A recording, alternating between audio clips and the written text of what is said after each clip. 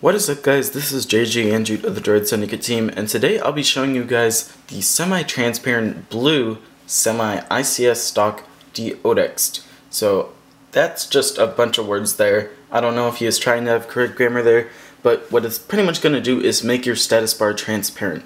So here we go. Let's go ahead and download it. Transparent bar right down here.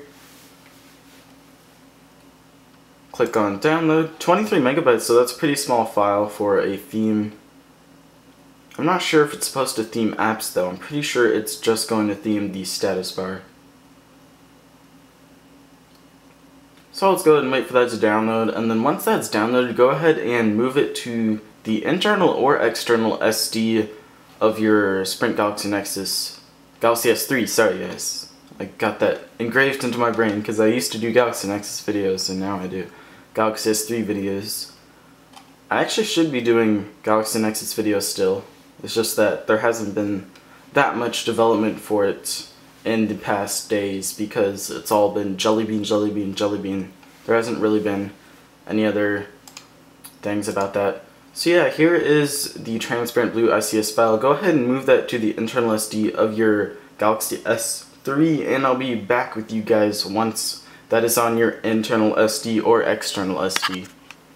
Alright, so once you have that on your internal or external SDs, go ahead and power off your Galaxy S3, and once it's powered off, the notification light should go off to know that you're powered off. Go ahead and go up on the volume rocker, press down on the home button, press down on the power button all at the same time, and then when the Samsung screen pops up, go ahead and release.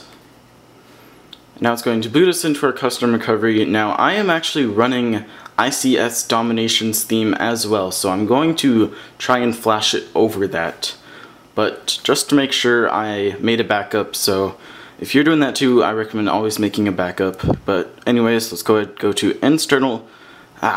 Did I just combine two words? I think I did. I tried to say internal and install at the same time.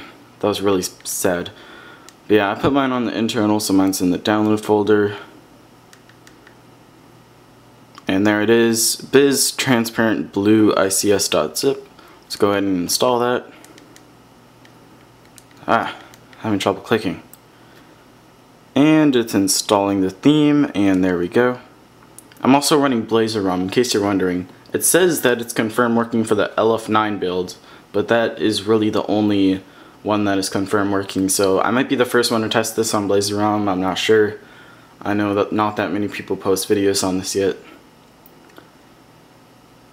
So we're just going to boot up, and hopefully our status bar will be transparent. Android is upgrading, that's always good. And yes, it is transparent, so that is pretty cool. Big shout out to the developer of this theme. It is very cool. I'm actually really loving it right now. I'm trying not to freak out because it is really freaking amazing. Yeah, this is pretty cool. Thank you, developer of this ROM.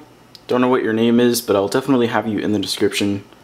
And yeah, guys, thanks for watching this video. That's how to install the transparent status bar on your Galaxy S3.